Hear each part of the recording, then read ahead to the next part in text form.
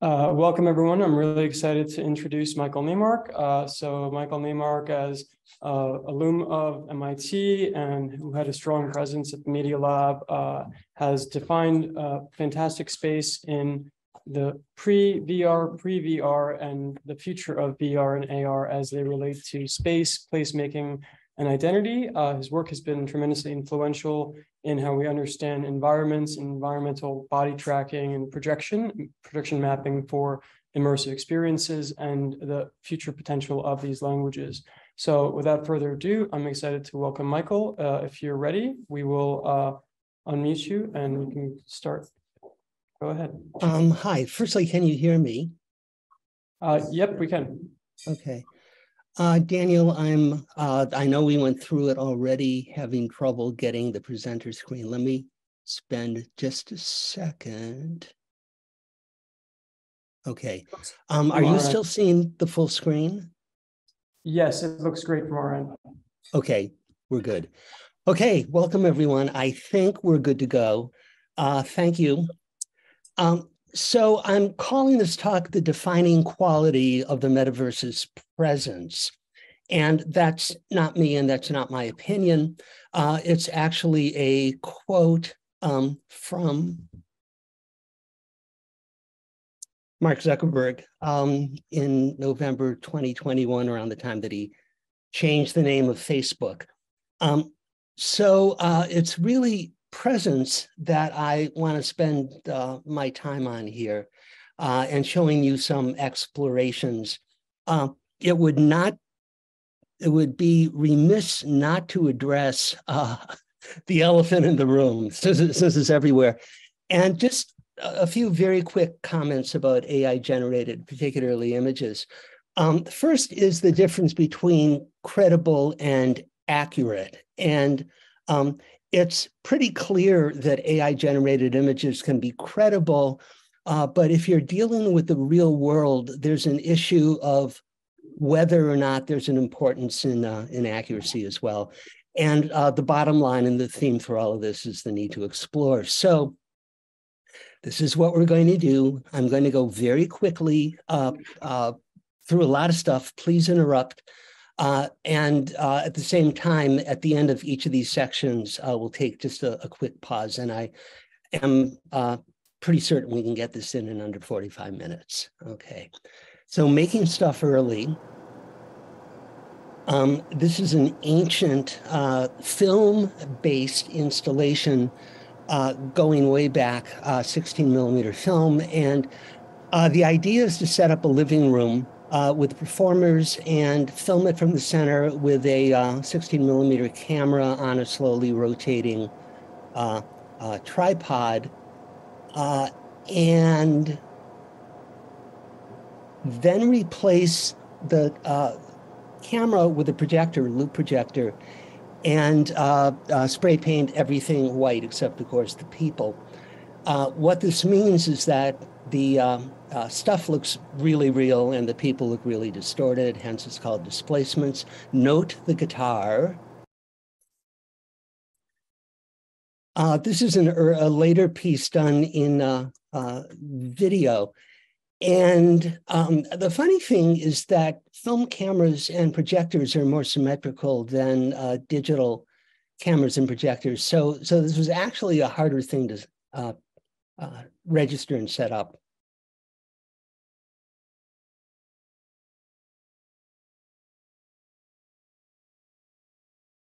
Note the guitar.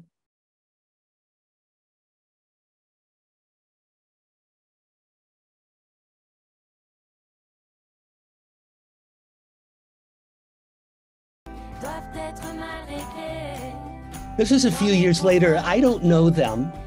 They gave me credit.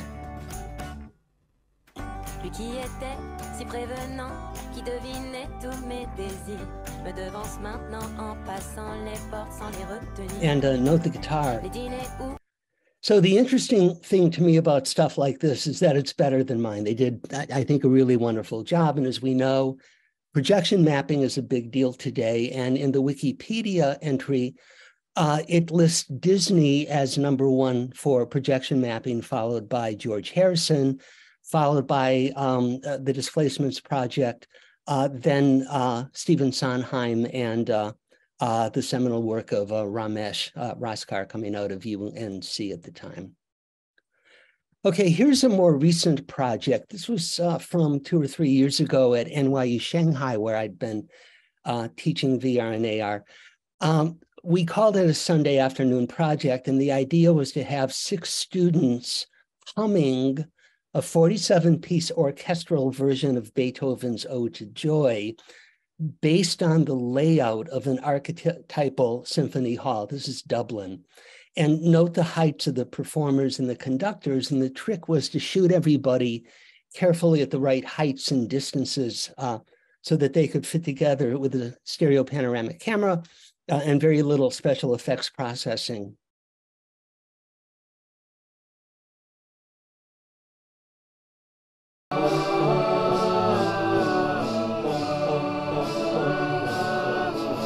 So this is a 180-degree stereoscopic immersive experience. You can find it on YouTube.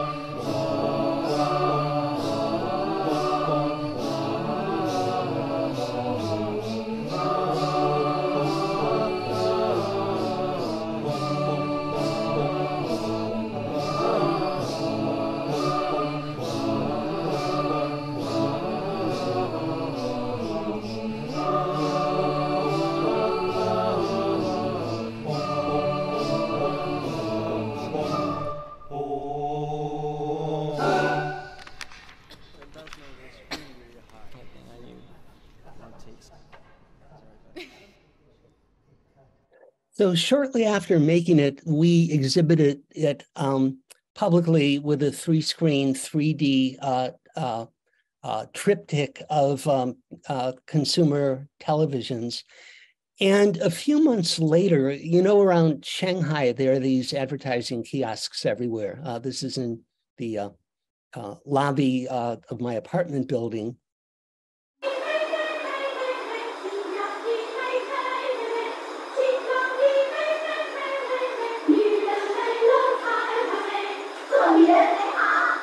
It's an ad for cosmetic micro surgery. And this is in the lobby of my doctor's office. I don't know, maybe it's a coincidence. Our grads go off and work at local media companies, and who knows? Okay, so here's a project I think you all know about. This is Aspen, Colorado, 1978, and the blob of brown hair passing down some paper is me as a student. It's the MIT project called the Aspen Movie Map. We use stop frame film cameras and the bicycle wheel in the back to trigger them.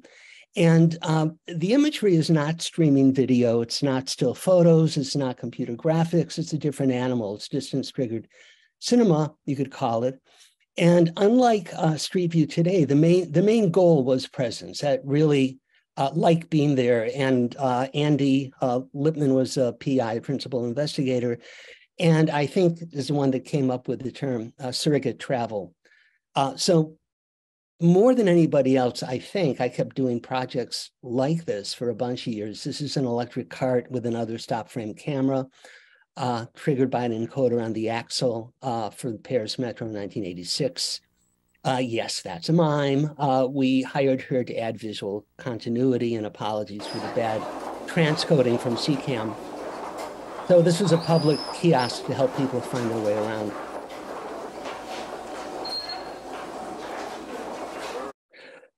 Here's a project for the Exploratorium in 1987. That's a large, expensive gyro-stabilized motion picture camera on the helicopter. And by the way, the replacement for this today is something that can fit in the palm of your hand. It's pretty cool. All the way around the world. All around the world. So that's a trackball, and the idea was not to simulate a Superman, Superwoman perspective as much as to give you this hyper-real, otherwise impossible experience to have on your own without media. Here's a project for the ZKM, Center for Arts and Media in Karlsruhe in 1991. We worked with the tram company and interfaced the camera with the odometer. It was a chance to use an orthoscopically correct projection, so the field of view was correct. It was life-size. It did feel like a giant window. The rails ensured unrivaled stability. That was good. It made it look almost CGI.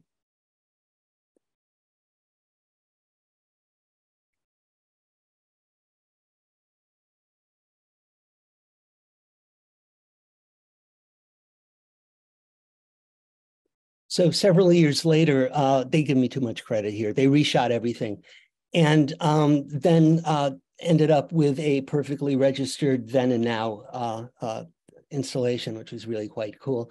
But it was life-size, but 2D. So here at the Banff Center in 1993 was an opportunity to do a stereoscopic wide-angle version. And for a bunch of reasons, we packaged it in a turn of the last century kinetoscope-like thing with a crank to go through roots, and an eye hood, which gave not only left-right stereo, but proper orthoscopically correct scale. And even though your head was facing down, turning the crank actually felt tight-linked, and it felt a lot like being there, even with its janky frame rate. So partly by design at Paul Allen's Interval Research Corporation, this fueled some very, very early research in volumetric video. We were working with gurus Harlan Baker and John Woodfill, and the P. DeBevick and L. Villarreal are Paul DeBevick and Leo Villarreal, who went off to do some really wonderful, interesting work. That's Paul with his light stage, and Leo is the artist behind the San Francisco Bay Lights project.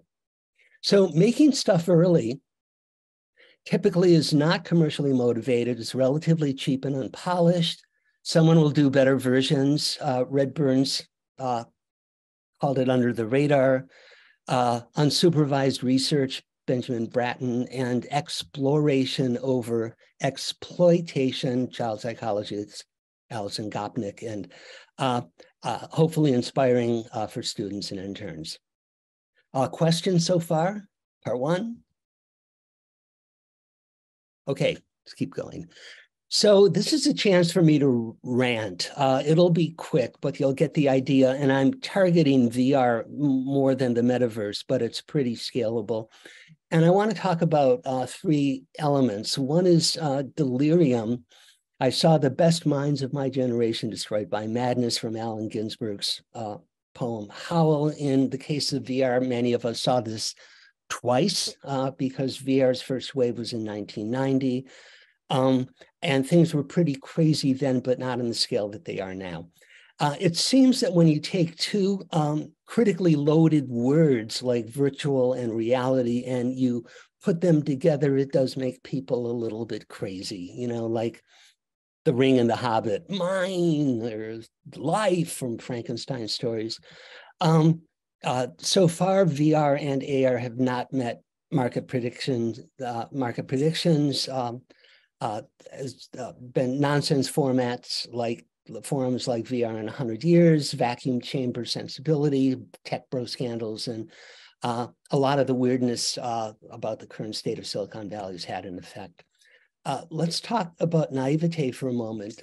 When VR started getting popular after the Facebook acquisition, one of the big companies had an accelerator, and this is from the application, and the guy running it is a buddy, and I pinged him and I said, I love you, but it's a little pathetic. And a couple of days later, this turned into this. And, you know, it's better. It's still a little naive. Some might say a little clueless, but better.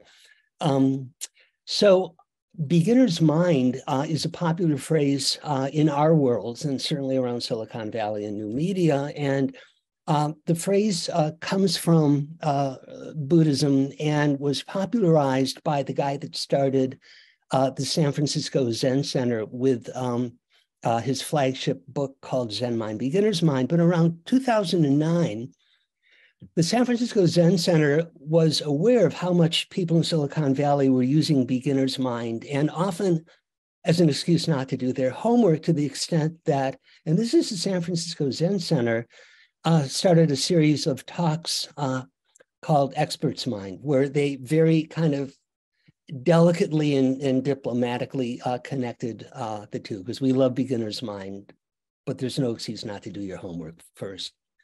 And then finally, Hype.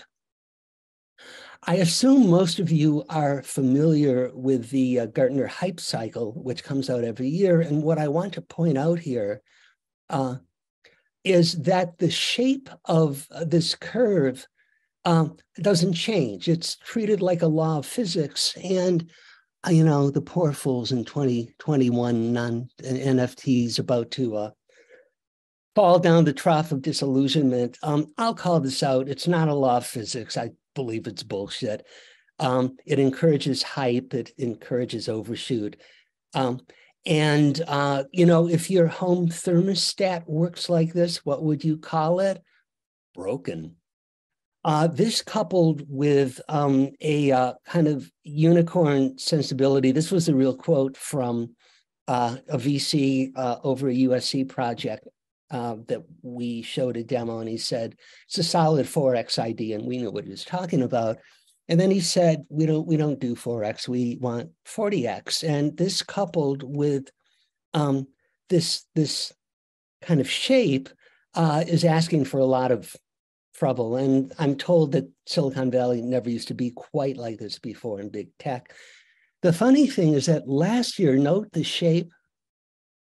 Now, I don't know if that's a coincidence, but maybe they're kind of thinking it should be a little flatter. Okay, questions so far about the dark side?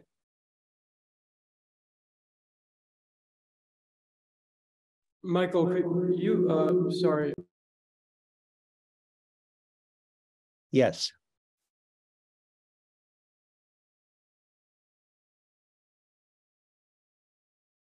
Were you talking and now we can't hear you? Sorry, you have to talk through. Can you hear me? Can you hear me? Sorry. Yep. Can you hear me now? I was just Yep. curious to see that Gartner cycle again from 2022 to see where VR was on it, if at all, because I didn't have a chance to see. Yeah, that's actually interesting. Oh, These are worth looking at. So okay, let's take a moment and okay, I go back to 2017. Metaverse isn't even on this one, right? But Right. VR, Okay. Oops. VR is mixed reality. Okay. Yeah, MR is plummeting, right? 2019. I mean, this is obviously a good exercise, but I object to the physics-like nature of the shape of the curve. Yeah, I think VR went off. Look at that. Well, it transforms, right? So there's like digital twin stuff in 2020 that was big, and the metaverse stuff in 2021, but it's not. Yeah, that's how you can still keep climbing the curve and keep redefining. Yeah. Okay. You know, here's metaverse. I think that's part 2022. 2022 is its first mention, and you know, again, we can't overemphasize Zuckerberg's quote, which was in late 2021, and the name change. Okay, so anything else?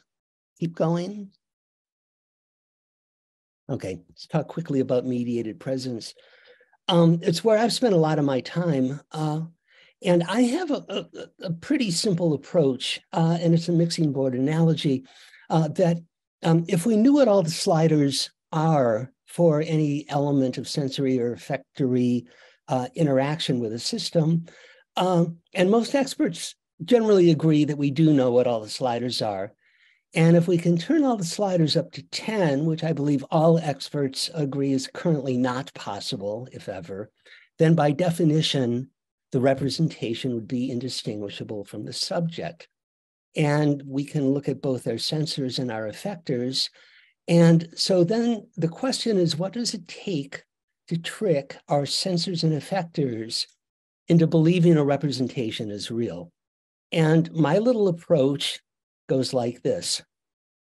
Start by asking, what does it take to fool one eye and one ear, looking through a peephole at a rectangular display? And I've asked students a lot, like if the display showed an apple under the circumstances and you went to Best Buy and bought an 8K, whatever display, would most folks be convinced or couldn't tell whether it was an actual or image of an apple?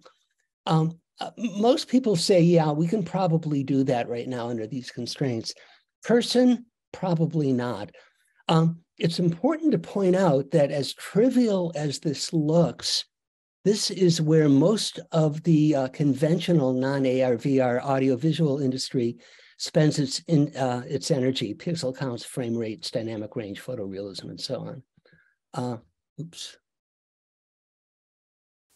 Did I? Okay. It's a little bit harder to fool 2 eyes and 2 ears, but there's a long and lively history of stereoscopy and stereophony.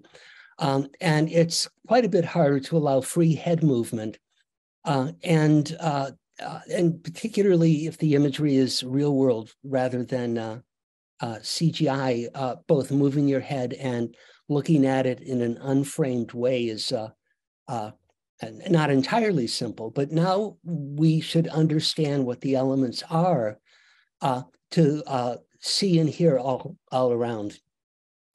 It's even more challenging to add non-audiovisual senses. And there's been, as you know, a lot of work in smell, taste, and even mind input, but most of the activity is haptic. So now we can see, hear, feel maybe more, but it's all passive. You're a ghost. So the next piece of this progression is adding input and interactivity. Hand controls, gestures, head position, gaze, and so on, feet and body, voice, maybe mind. So now you can see, hear, touch, and interact, but it could be dead media.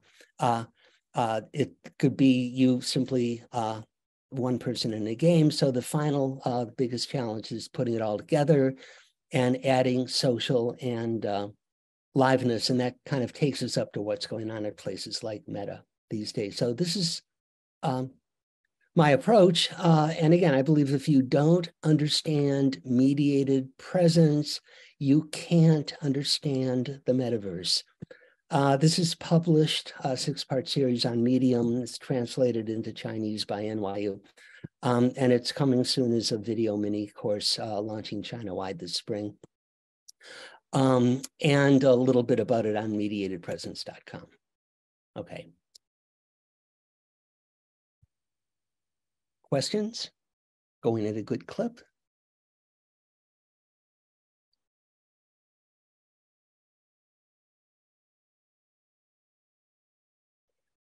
Okay, let's talk about live. And I'd like to begin something I hadn't kind of dealt with in a long time, a 2009 project coming out of Ars Electronica in Linz, Austria.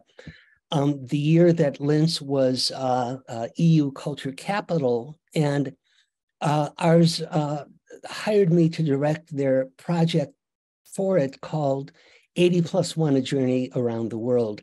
And one of the things that we did back then was an open call for live bits, art exploring real-time connectedness, where we made it clear that live video is kind of the least interesting things. We were looking for more creative stuff, and we got almost 300 entries from 42 countries. And just to show you some examples, this is called Blowing Air from Beijing to Linz by the art collective 8GG in China. And you'll notice, and we built a little pavilion in the Hofplatz of Linz to house these things for the summer for the 81 days. So you would see members of the collective live in Beijing on a display, and they would be taunting you. They could see you, and they would hold up a plate of Kung Pao chicken and say, wouldn't you love some of this?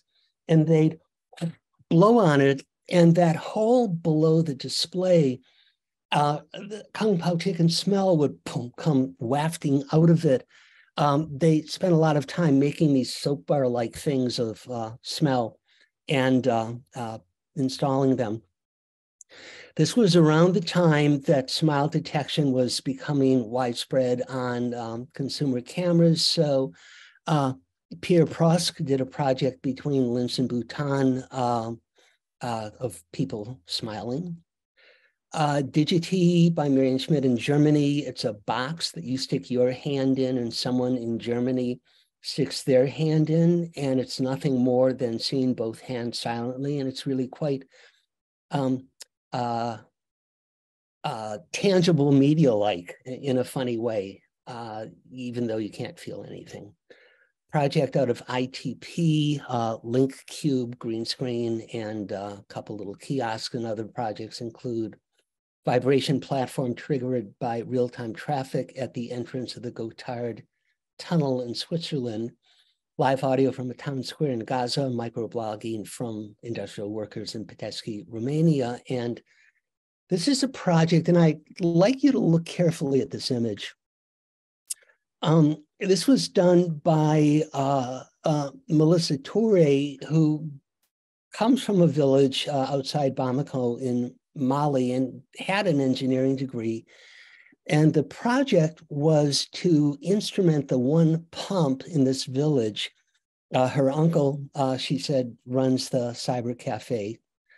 And connected to the little restroom that we had in the pavilion, that if not enough water was pumped since the last person used the restroom, you would have to put coins in a coin slot that we installed for the water. So it was monitoring the water pump in real time.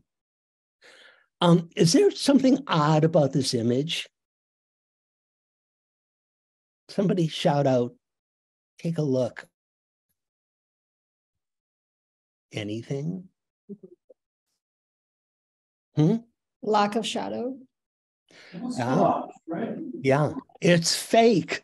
It's a fake image, and the whole thing was fake. It was done by a German artist and prankster, Nicholas Roy, and we were easy targets for this one. I mean, it pushed all the right buttons, but we brought him out to give a talk and kept it up, and that coin slot ended up raising almost 1,500 euros, which Ars Electronica then did give to a real water project in Congo. Here's a more recent project called Telewindow from NYU Shanghai. The idea was to take a desktop display, this was the pitch, and surrounded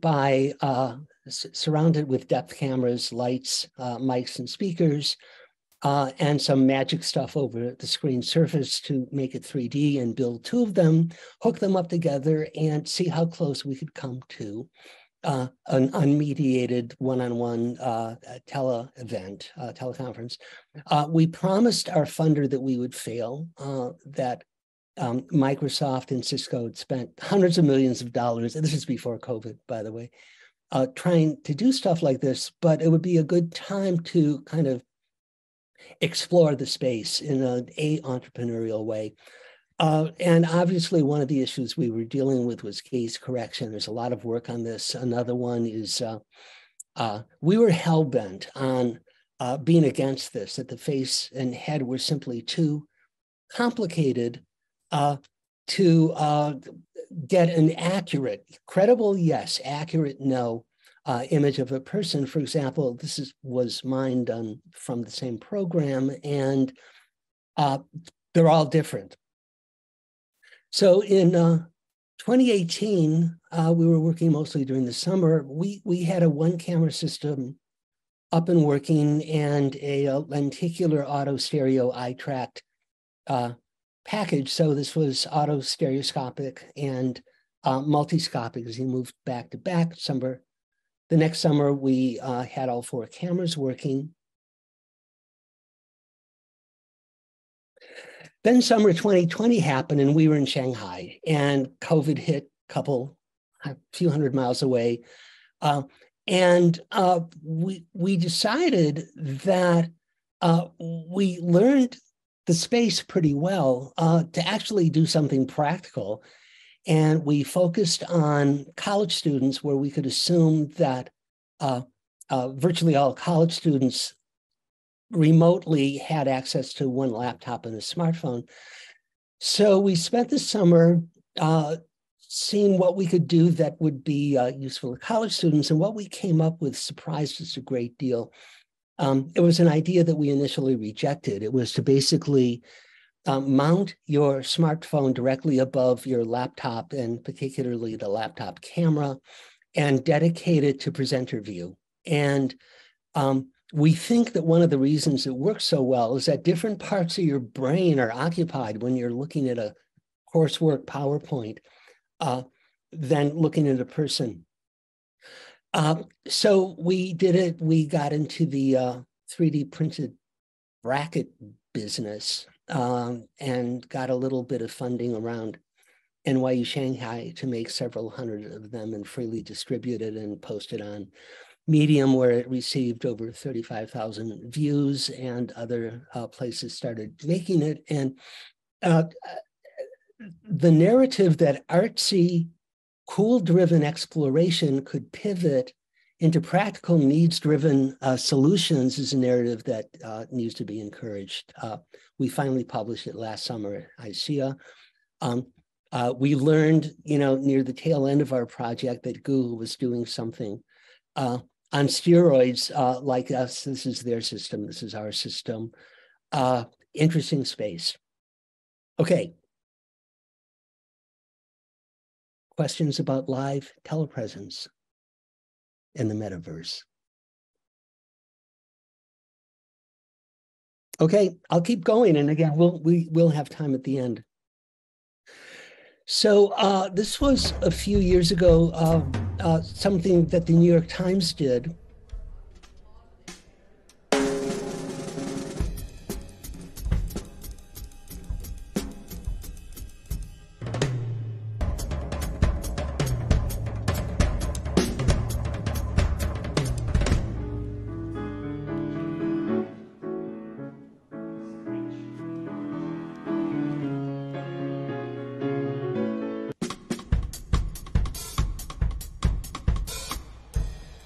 So my VR AR students loved it. They thought it was really cool, and but thought it would be cooler if it could be done in VR and be made interactive.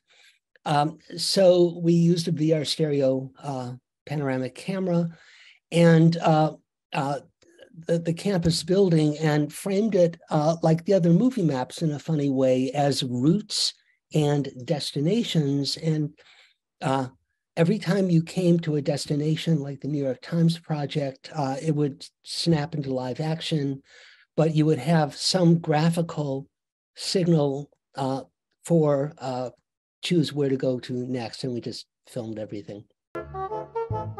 And again, this is a 360 stereoscopic experience viewable in headsets.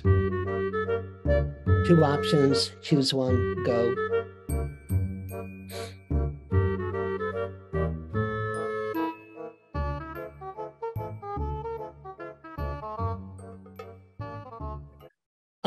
So a project a little bit earlier called Viewfinder comes out of USC that I directed, or chair-led at least. And the idea, which at the time we called how to seamlessly flickerize Google Earth, was to develop a means by which your photos could be posed, spatially situated inside a Earth model like Google Earth. And it was very important for us that they were your photos. They weren't neutral photos. This was around the time that Microsoft in Washington was working on photosynth, and the more neutral, this is way pre-NERF, for those of you that keep up with such things. But people are artifacts, and we wanted people to be the central reason why you might want to spatialize your images and then use Google Earth to fly around. And, you can see that when you get it right, it's magic. And there's something more 3D and visceral about this compared to push pinning photos on a 2D map. And of course, you could do historical images as well.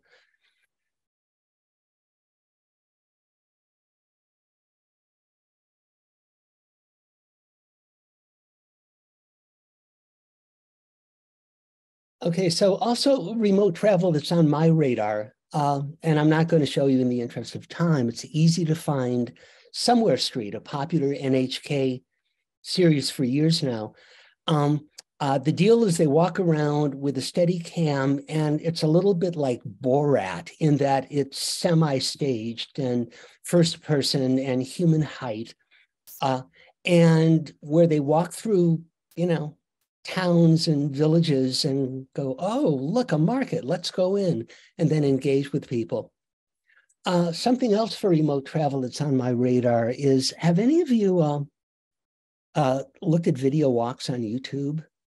The deal is somebody takes a camera, and it's often on a stick, and it's 4K, and walks. And Paris, there's one that has 5.8 million views. There's something kind of mesmerizing about this. Totally non-interactive, by the way, but kind of cool. I want to squeeze in this project from also quite a long time ago. The idea was to go to several UNESCO World Heritage endangered sites, find one spot in each, plop down the equipment, and film several times a day with the slowly rotating stereoscopic wide-angle pair of cameras, make a display out of it. And ideally, we wanted to rotate the screen, but we couldn't, so we rotated the people on a 16-foot diameter rotating floor. This is with the curtain down. There's usually a black curtain around.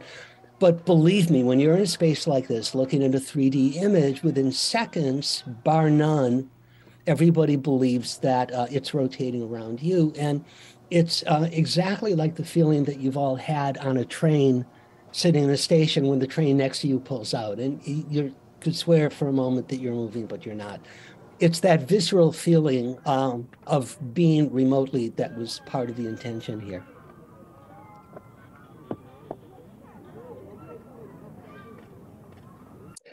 Actual travel and tourism represent 10% of the global workforce.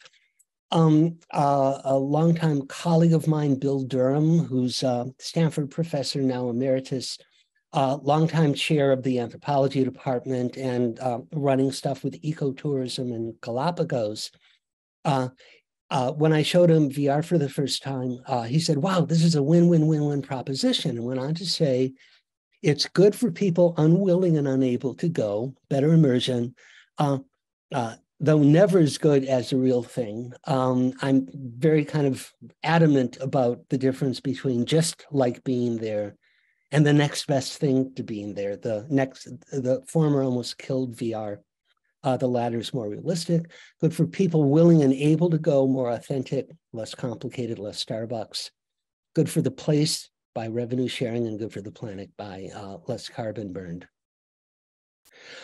Okay, we're not quite done, but we're going to move into something completely different. But are there any questions about remote travel?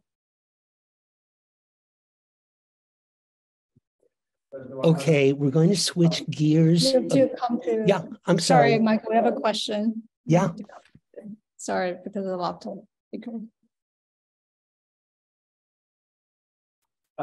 Yes, hello. Yes. Hi. Okay. I have a question about a remote teletravel. I'm a big fan of having playing music, improvising music while being in other places, because it brings the feeling of this immersive feeling of being in another place, and it really reflects on the musical ideas that I perform. So that's something that I've used with remote teletravel. Also, Professor Todd McOver did. Inspired also by him, I did that because he created different symphonies and compositions in various cities around the world. So just wanted to make that small comment. Right, and I'm so glad you brought that up. And I've been following Todd's work as a friend and colleague forever. So yes, thank you so much. But I'm super glad you brought that up. That was an unpaid question, because this last thing that I'm going to show you is about a project called the Global Jukebox. And this is from November 2022. And I'd like to end with this project as a provocation, and with its connection to the real world, its epic scale and its slow time. The Global Jukebox currently has almost 6,000 traditional songs representing over 1,000 societies. But how slow is this project? The story begins in the 1860s in Central Texas, where one John Lomax grew up. His parents moved there when he was like 4 or something.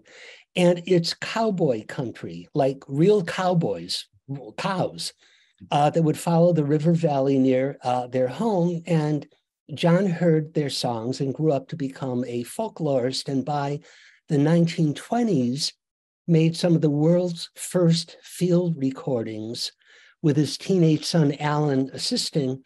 And we know this to be pretty true because the first recorder that they used for this was given to them by Thomas Edison's widow, and they made it portable and it weighed 500 pounds. The recordings became the basis for the U.S. Library of Congress Folk Song Archive. Here's Alan Lomax, and the gentleman behind him with the pipe is Jerome Wiesner, who worked then there at the time. By the 1960s, Lomax had amassed the world's largest collection of song and later dance. People were sending him stuff from around the world, so it wasn't only his. And working at Columbia at the time, they were convinced that they heard patterns and came up with 37 patterns that best represent world music. It includes things like glottal stops and rasps. And, you know, this is so different from machine learning. This is not a black box. This is not Pandora or Spotify. They know exactly what's inside. And at the time, they had to hand code everything. These are 3 songs that are statistically similar. And bigger correlations, because at the time there were similar databases about everyday life done by people like George P. Murdoch. And they could correlate between everyday life, like cultures that have strong lateral knee movement in their dance styles correlate to cultures that were early adopters of Potter wheels. And cultures, music of Central Africa is similar to the music of Georgia and Russia. Inuit music is similar to Patagonia. And Alan really believed that he came up with a unifying theory of culture. Database here. These are excerpts of films from ethnographic filmmakers and travel. This is 1992. From all kinds of archives in Germany and Bulgaria. And this is what we have coded, which you might call a mini Library of Congress. We have almost all the important types of American folk music covered here. Do you know how many hours are here? Well, about 5,000 tapes. It wouldn't be possible without these new techniques, because we wouldn't know. We wouldn't be able to find the woods for the trees. But now it's as clear as a bell to me, the whole story. So I can now give that back. So Alan sent a cold letter in, a few years before this, like to Apple Computer, Dear Apple Computer, and it trickled down to me. I was at the Apple Multimedia Lab at the time and visited him and got him some Apple funding and later some funding from Interval Research. This is a very 1990s looking demo video that he finally let us do, very hypercard and Laserdisc. You can find it on YouTube. He died in 2002, and in 2011, a book came out on him, and he really was the man who inspired a generation of musicians. He popularized the blues, especially through the BBC in the 1950s, where his songs inspired Lennon and McCartney and Peter Townsend and Eric Clapton, and the Rolling Stones named their band after a blues song they heard on Alan's radio show. This is 2017, a New York Times story. The project was taken over by his daughter, Anna Lomax Wood, third-generation ethnomusicologist, and I'm still advising on the project, but that's the provocation here is with its connection to the real world, its epic scale and its slow time, to seriously question why most everyone engaged in metaverse herds around the same small clusters when the territory is much, much larger and unexplored. So more explorations, more surprises, and that's where I'd like to end. Okay, so that was exactly 45 minutes.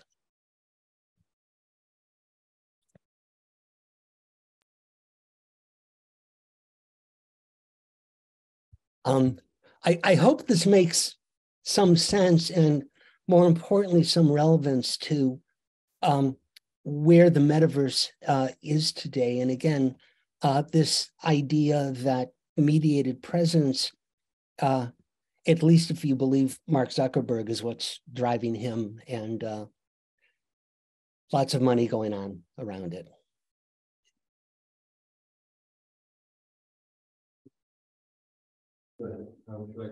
Yeah.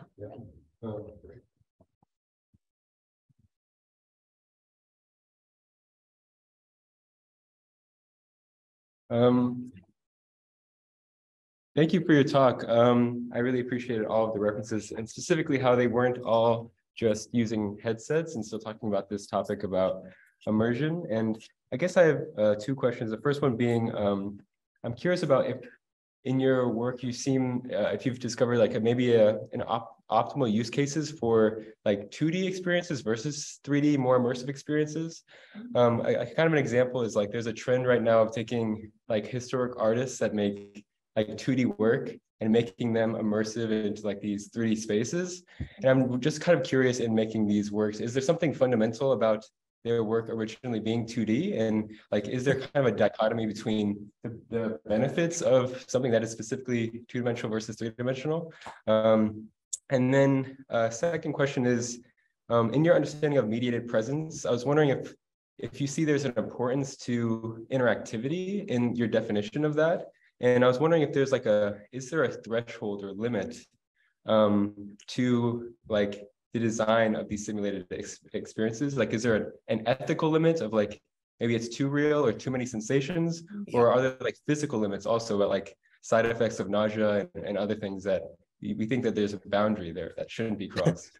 Okay, well, those are two good questions. The first one, if you were a living filmmaker like Woody Allen, who occasionally makes black and white movies, and somebody were to say, hey, we can colorize it, I don't think he'd go for that. So yes, I wholeheartedly agree that the choice and style of medium is very strongly up to the artist.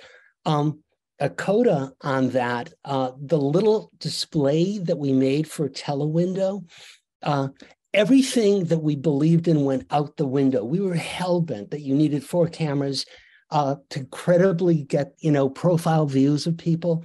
But size matters. When we made the display this big, rather than desktop size or larger like Google's doing, it really didn't matter. It didn't matter.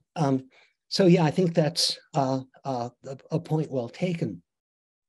Regarding your second question, that's a huge, huge issue because remember, there still are storytellers that don't want their stories messed with. Hollywood movies are not interactive for a reason. And I doubt that would ever go away. I think you're asking more about like thresholdy issues, like can it be too real? And I would direct you to Ang Lee's film. Somebody will have to help me with this. It's called Billy Something's Long March, and it's about 10 years old. It only showed in a few cities. And he did frame rate tests with stereo cameras between 24, 48, 60, and 120 frames per second. And everybody who saw those tests said, you could tell the difference between 60 and 120 frames per second. So here's a film that he shot in 120 frames per second stereo. And he's a good filmmaker, and Variety magazine in particular tore the film apart as being too real. They said it was really disturbing, and they couldn't really give reasons. And it certainly wasn't because of artifacts, which is, a huge reason. So again, I think we have to explore.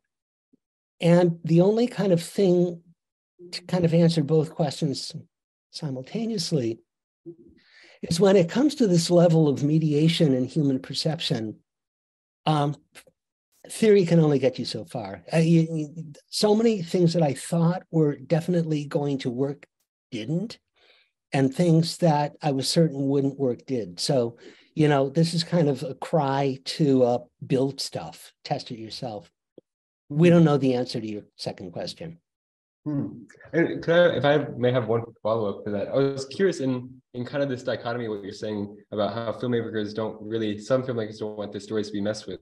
And kind of like the immersion of some of these media, specifically with metaverse and such, is there, or have you experienced any like middle ground between something like a game where everything is kind of interactive and like a story where nothing's interactive? Like the only thing I can think about is like Bandersnatch was a film that came out on Netflix a while back that tried to kind of bridge this gap. Yeah. There was like a strict story, but there's some interactivity.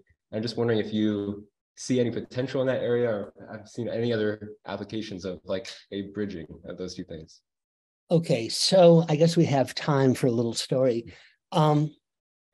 If you Google the world's first interactive filmmaker, you will probably get a Czech guy named Raduš Chinchera, who did it for the Czech Pavilion at Expo 67 Montreal. And every seat had a red and a green button in front of it. And the screen was surrounded by numbered red-green lights for seat numbers. So right there, it was clear that this wasn't fake. Bandersnatch, there's no way to tell, but I really don't think there's very much interactivity there. So at the end of every scene, a live performer would walk on stage and say, now, which direction do you want to go? Does boy ask girl out, or does he ask her out or not? Vote. And then it instantly goes into the next scene. And this is film, by the way. The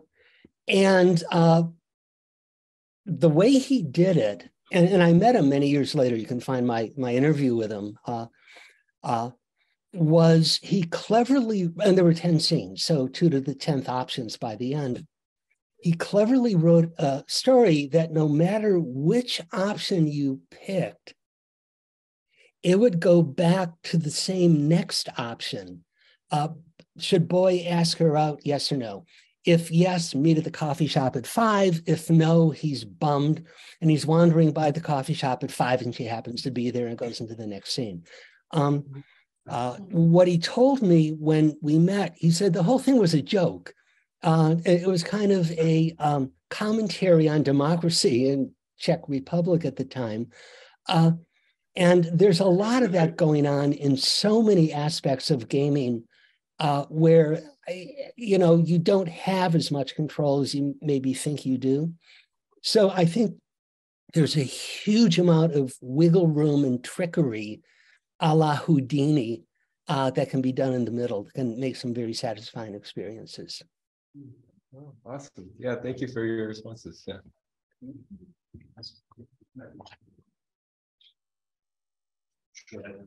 I'll go up with it. Hey, Michael, great to see you again. Fantastic to hear you talk. It was wonderful. Thank you. Likewise. A couple of quick comments. The whole idea of presence as being at the core of everything now, I think is really poignant, because we've thought a lot about sensors being everywhere and how to tunnel the feeling of presence into all this data that is coming from all kinds of locations. you can start to really play with this whole idea of what does it mean to be somewhere. It's just an intriguing moment. Yeah. But going further, talking about Lomax and all the archiving and the sorting that's been done of the media in the past, we're kind of in another pivotal moment there too. I mean, your Woody Allen statement is a great one because he made that to be black and white. But look what Peter Jackson did with the black and white footage of World War I, colorizing it, correcting it, cleaning up with a computer. My God, you understand how brutal that war was in ways you never could before. So technology can address the detritus of the past and bring us to somewhere totally new with it, especially now with generative AI, right? You have all these recordings, they can all be categorized and segmented with computers at this point very effectively, and then you can start generating works that never existed before by projecting them forward. So we're seeing the beginnings of it. It's already amazing. At some point, we're going to hit roadblocks, but they're going to keep, getting pushed out. Where do you think this is going to go? And could we actually be present in places that never existed, right? I mean, in some sense. Well, firstly, your point is very well taken, and the Peter Jackson work and work like that just sends a chill down my spine. It's kind of amazing. There's a whole community of people that are colorizing and upframing the first half decade of cinema, New York City streets and whatnot. And again, there's something visceral about it. The one flag that I do feel needs to be thrown is if you're making, most people think of the metaverse almost by definition as being fiction places. That's all fine, but there's a flag when you're dealing with actual places that if you make something that looks like a Papua New Guinea village through AI, a Papua New Guinean might say, but that isn't an actual one, or it's not mine. So I think we have to be cautious and respectful of stuff dealing with the actual world. And by the way, that kind of brings into the conversation not just gamers with their fantasy worlds, but ecologists and geographers and anthropologists and First Nations people. And people that they're not even in the back row at a Meta Connect conference. They're just not in the room. So that's where I would draw a line. But I see it as a positive thing. I think it would be awesome to do the Papua New Guinea village with the Papua New Guinean collection of people advising. Great. I think Phil had a question.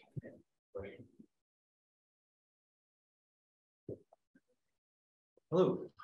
Hey, hi. Thanks for an amazing talk. Really interested in a lot of that. A question that I had, specifically going back to the live telepresence parts that you were working on. It's a topic that I'm really interested in right now. And one of the things that I'm curious about is kind of these telepresence interactions, like more than just kind of seeing the person kind of in 3D. Have you experimented with other kinds of interactions that maybe let the users control each other's spaces or kind of have like a deeper connection more than just like even 3D video? And if so, any recommendations or things that you've seen that work particularly well to kind of establish that telepresent feel? Absolutely. And the first thing I do is I show my students Tangible Media website and Hiroshi's work in this. It's hands down. Hi, Hiroshi. I hope you're really there. It's just so far beyond. And, part of the beauty of the whole thing, in addition to the unpredictability when you begin, is the low bandwidth of a lot of these things. And, we're so visual centric. So we talk about pixels in 3D and dynamic range and, stuff like that. But a little bit of bandwidth can go a long, long way if you know it's live. And by the way, I don't even know. I ask my students, let's see, I usually use 3 examples. Could Moses, after he left Canaan for the Promised Land, possibly imagine what his family was doing at the moment? Could Columbus in the New World possibly think of what Queen Isabella was doing like that? And when Napoleon was in Egypt, could he imagine what Josephine was having for breakfast? And maybe the answer is yes, but not in the way that we think about live post-telegraph, where once it's electronic, it really is simultaneous. And why, when we believe something is live, it has some resonance is magic. I really, it's pretty cool, I think. I don't think it's my. No, you frozen. No, we're moving. It's the network. Maybe on there. I think it's there. Is he in, You're back. So you actually just cut out for that last part you were saying. I'm sorry. So I think we lost you at like saying that the simultaneousness adds some things, but we lost you there. So yeah, well, it does. There's something, if you know something's live, if you believe something's live, even if it's not live, it just adds something that I don't know if anyone's really nailed what exactly that is, because it's something cognitive. And again, it doesn't even have to be live as long as you think it's live. Okay, awesome. Thank you.